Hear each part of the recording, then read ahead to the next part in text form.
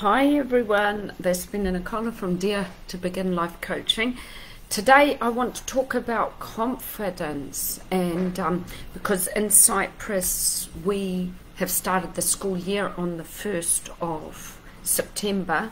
We're starting the school year, so a lot of children are going back to school, and this is a time where, I don't know, parents are scared, children are a bit unsure of what's happening with the masks, with the measures, okay, we're not wearing masks at the moment, but the goalposts are always changing. Do we wear masks?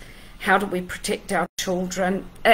And also, are our grades going to be affected with this coronavirus? Because unfortunately, with not having one-to-one contact with the teacher and being at home and not having that accountability to the teacher, children's grades have failed, you know, last year. And so what is this year going to be like? This is a concern for a lot of people, and the teachers, the students, getting into university for a lot of students. Are they going to make it? Yeah. So I would like to talk to you about my experience and my academic abilities and how and I'll just start with the story first of all. So yeah, it was when I was about 11 years old. We had taken a gap year. We had come to Cyprus for a year, and I wasn't in school. My parents had bought this beautiful big house and they were fixing it, and my brother and me, George, if you're watching, hi, George and me, we had a gap year of school, which was 1 year, and this totally set us right back academically, because we were left without knowing what we were doing. We were totally not socializing with kids, not getting the learning.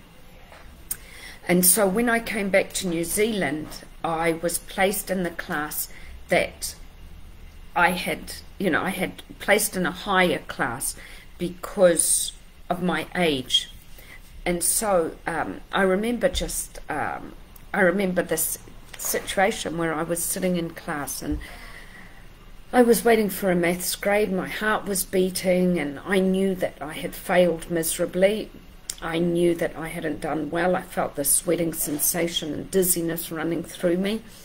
And I was looking around the room and looking at everybody, how confident they were, and they were getting their grades, and they were just fine with it. And I knew that I didn't belong in that class, and I felt like a bit of an imposter.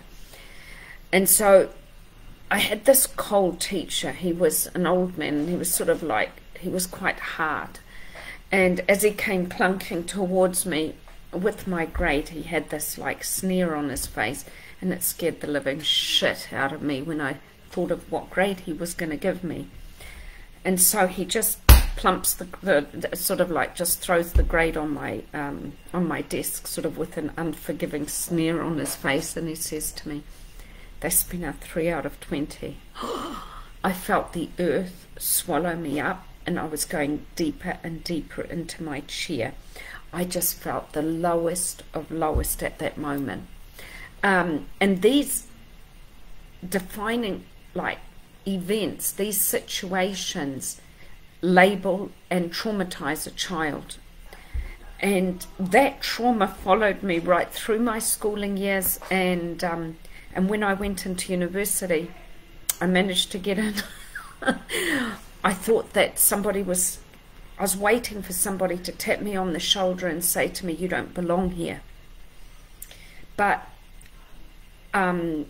I also had a bit of dyslexia, and ADHD. So I did find school difficult, and I had to work harder than the other students in school. But that was the fuel that made me want to become a teacher, and it was the fuel that made me sympathize.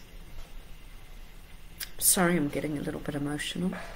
It made me sympathize with those students who do struggle, because I see it in their writing. I see a lot of the students that I teach, they are struggling. They are struggling because their brain is not wired in the same way that other children are. And they do feel that they can't learn in the way that the education system is based. And that's why it's very important to use the technique of trial and error. Keep trying different methods of learning. And even if you have worked much harder than other students and you don't get the grade, keep trying, because you will succeed. You will succeed, but it's a matter of trial and error. I believe that by going through these events in your life, these traumatic events, it builds you up to be more sympathetic to people that are suffering, because many children, many adults, they feel that they are not enough. And it is our job as parents, as educators, as people, as society, to work with these negative emotions and people in ourselves, to become one and to become loving and to be kind. And without going through trauma, you will not be able to help other people. I was crushed. I was crushed as a child. My academic abilities and my feelings of not being enough. But it's just like grapes are crushed. And they're crushed like in the olden days under the feet of other people. But, you know, by crushing the grapes, they become wine. And the wine isn't crushed, and the wine is used for, it is the blood of Christ. And so it's so, I can think of the Greek word now, but not the English word, sacred. It's so sacred. And so by going through trauma, we are crushed, but these experiences are gold when you can help other people with them. So so the analogy of being crushed under the feet, like the grapes, are the only fruit that are crushed under the feet of people. But you know, in the olden days, that's how they made wine. But it becomes something so valuable, so sacred after, and it expands. So old wine, as it gets older, mature, it expands and it becomes more valuable. And so anything that we've experienced, any pain, any suffering, it can make us better people. And I can give you an analogy of two frogs that are, they're in a farmhouse, and there's a big, massive pot of milk on the kitchen table.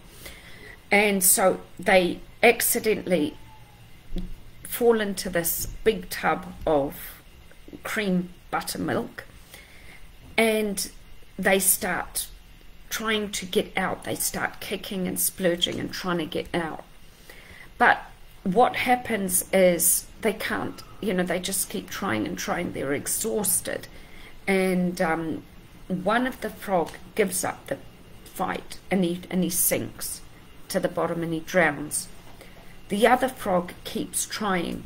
He keeps trying, he fails, he keeps trying, he fails, he keeps trying, he fails, until the milk butter becomes butter and it becomes a solid, and he's able to use that solid foundation to get out, and he survives. And that's basically life. Life is about trial and error. Trying something new. If you fail, you try something new again. If you fail, you try it again. And you develop competency. And even though you do try maybe harder than another person, you will get there in the end, because that's what life is. And that's how confidence is built. And I personally believe that nobody has the right to tell anybody that they are a failure. Nobody at all. I have continued, I'm 52 years old, and I'm still learning every day, and I've made my mission to have academic success.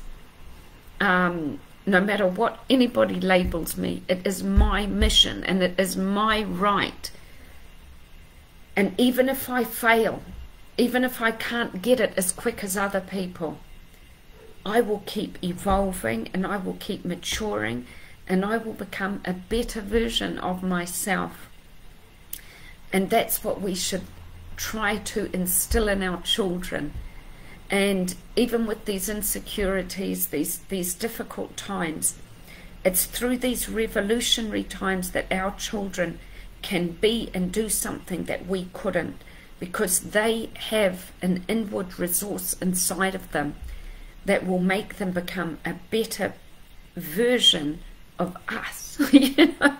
Because even COVID times, they can use technology to evolve, or they can use different resources, an internal resource that they have that we didn't have.